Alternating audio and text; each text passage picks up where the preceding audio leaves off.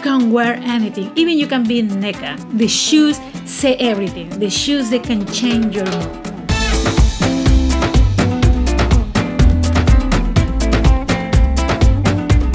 I'm original from Lima, Peru.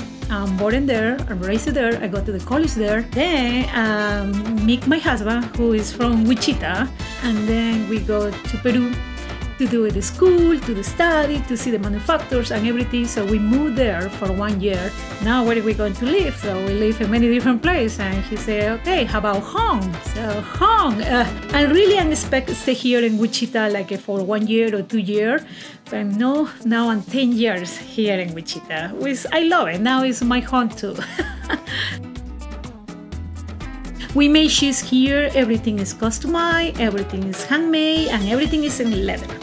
Start with what design they want, start for the leathers, and then pick up the leather of the shoes, see what size they are to measure everything around the leather, cut the leather by hand, make it the hole, hook the sole, sew in the sole.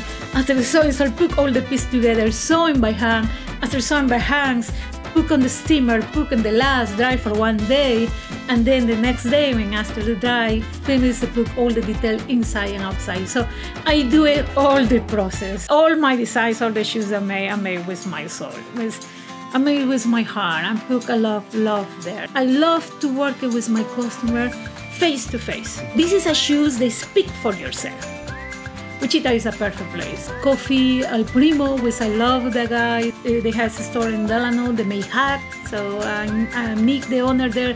He's amazing, homegrown. He has berries, Morse Martini. We can go listen music and drink. So everybody has his own tiny business here. If we do it like that, we can be big and everybody going to know reality with Wichita.